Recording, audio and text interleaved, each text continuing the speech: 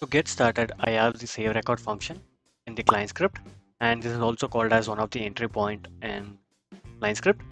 The SaveRecord is usually used to validate your current record based on some condition whenever the record is being saved. So for example, let's say you're in a sales order record.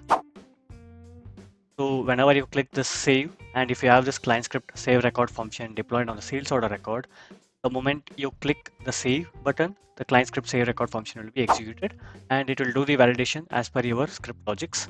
Now let's go back to our script. The SaveRecord has one script context parameter which provides access to your current record. For example, if I have deployed it on sales order record, it provides me an access to that particular record. The SaveRecord is also expecting some return value. So we are going to return either true or false based on our validations. So in order to talk about the script, right now I have the SaveRecord function, which is small console.log. I am also trying to access the current record using the script context.currentRecord. And using the current record, I am also trying to get the line count of my item sublist. And on the other hand, I am trying to check whether the line count is less than 2. Minimum, there should be 2 lines in order to save this record. Only then I'm going to allow the user to save the sales order record. This is the condition which I have added. If the line count is less than 2, show a alert to the user that minimum 2 lines are required and return false so that save will not be happening. And if the line count is more than 2, I'm going to by default return it as true, so which satisfies my validation, and I'm going to allow the user to save this record. To make things faster, I have already uploaded this ClientScript SaveRecord function in my NetSuite account.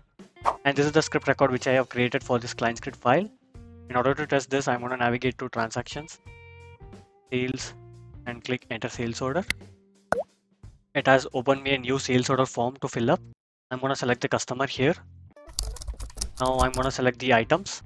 Let's select a single item and click add. Now if I click save button on the sales order record, ClientScript should have triggered now. So before clicking this button, I'm going to open my browser console by clicking function F12. So I'm going to clear all the logs in my console. Now let's hit the save button. Now I can clearly see the alert message on the console. I can see my save record has been triggered and there are logs. And it also says minimum 2 lines are required. Now let's try adding one more line. Now clear the logs and let's save one more time.